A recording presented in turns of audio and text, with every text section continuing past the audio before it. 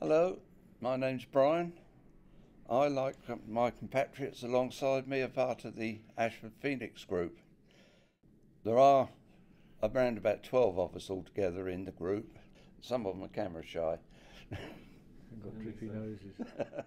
All the people in our group, I would say, are in the early stage of dementia, which allows us to get the voice out there, which perhaps as you're further down your journey becomes harder to get the words out and to get an understanding around it.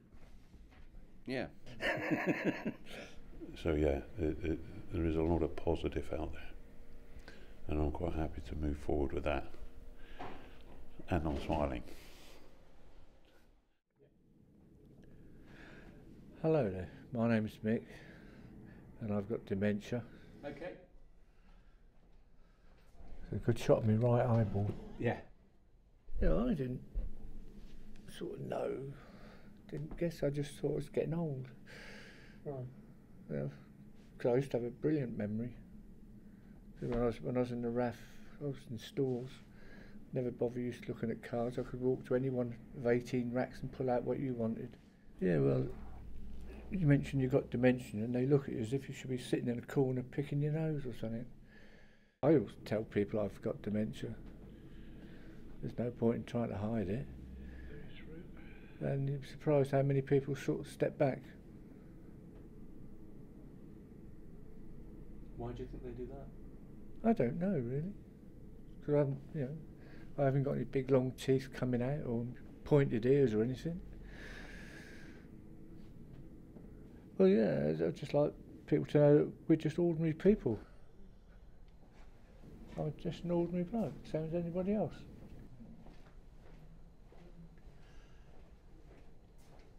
Just take two, this is for fun. Take two? Take three. Take two. Blimey, we're not getting paid for this, are we? No. Get it right, you might. Well,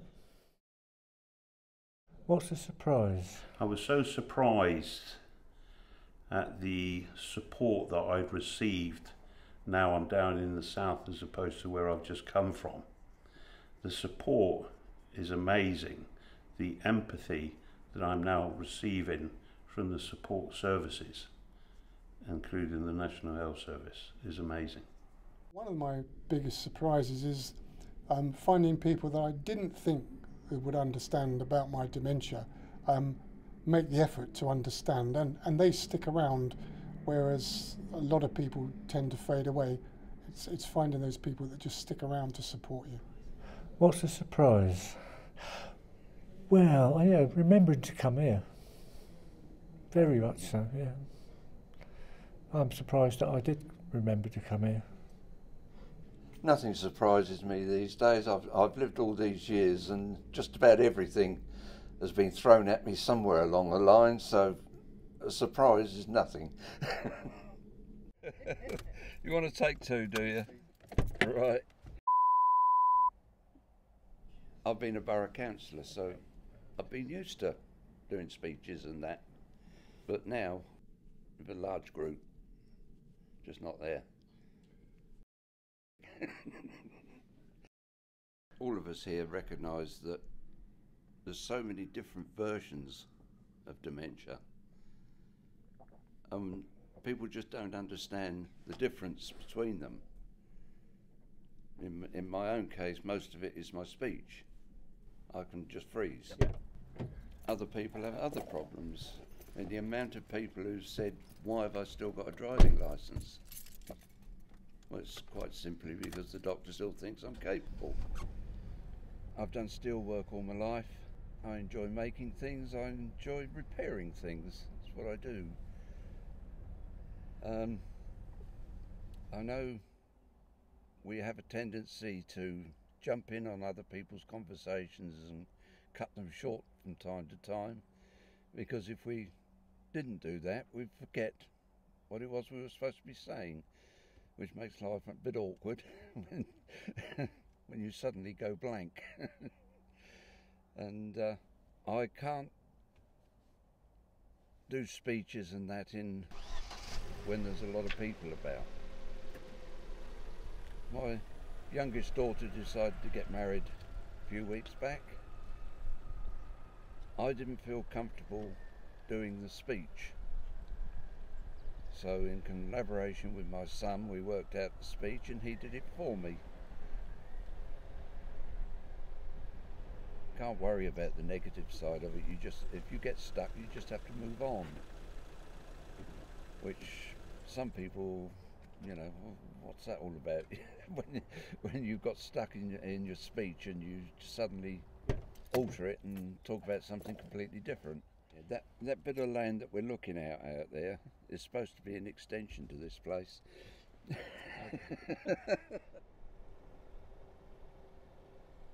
It was passed on the plans because I was on the planning committee.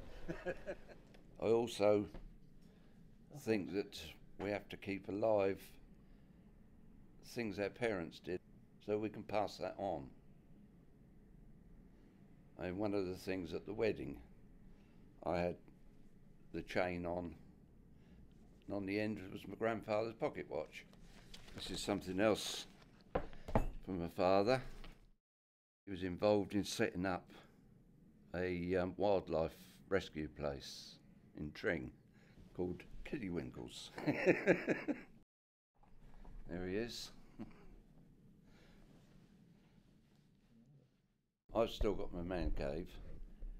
Good. It used to be somewhere where I did carpentry and things like that, but it's gradually been taken over by a train set, which obviously requires you to use because there's lighting and, you know, all sorts of things involved in that. So that keeps you on track. Yeah, keeps me on track, yeah. Oh dear, oh dear. What is a struggle for you? I struggle remembering everything. I shall probably forget this in 5 minutes, but there we go. Who cares?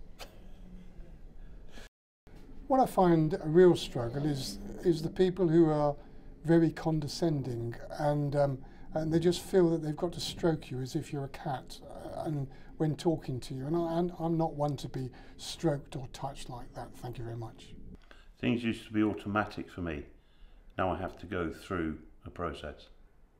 My struggles at the moment are that I can no longer do a lot of the jobs that I used to do because the mind just doesn't configure that way anymore, and that people no longer ask me to do things like they used to because they've got used to me having dementia and not being able to do things like I used to.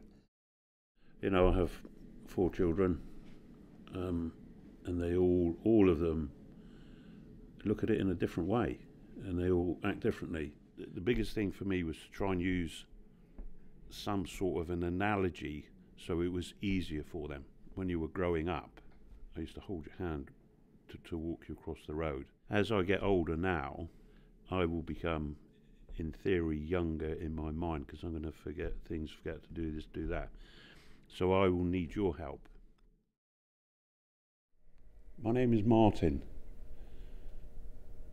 I've been diagnosed with Alzheimer's. I live with it. It was hard, but now it's okay. What's it like for me? At times I look into the distance. I don't see anything. I can't pull my thoughts forward and process like I used to. It can be hard. All I want you to do is talk to me. I want you to pick my brains. My daughter said to me, "What's it like?" And it's quite hard for me to explain. I sit there, but I'm not thinking of anything. I mean, I spent 17 years in the army making split decisions. To go from that to this, think, what am I doing? I can't remember how to do that. If you talk to me, normally you'll find a trigger point. If you can hit that trigger point, I'll have a conversation with you. I'm not dead. I'm still alive and have a lot to offer. That's me. seeing it back shows how I feel. You know, it's quite upsetting actually.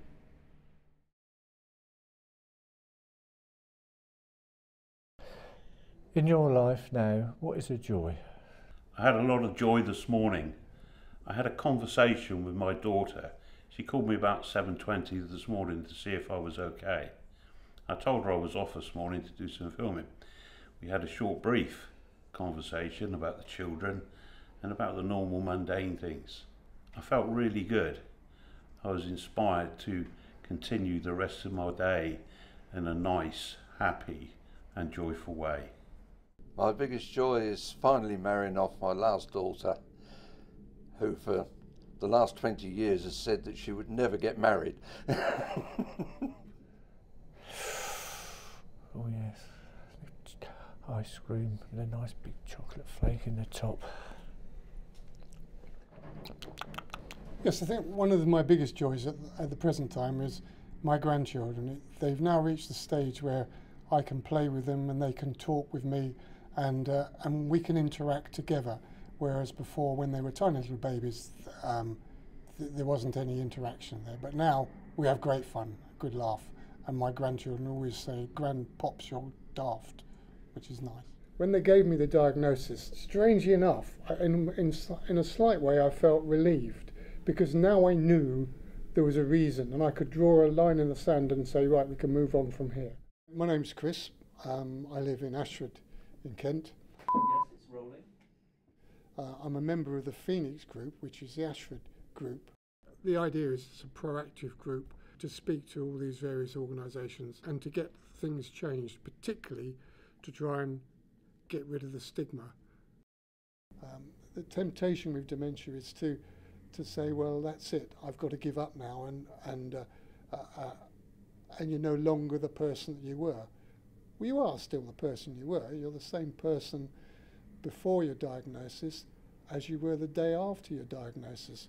But now you've just got to draw a line in the sand and move on from that point.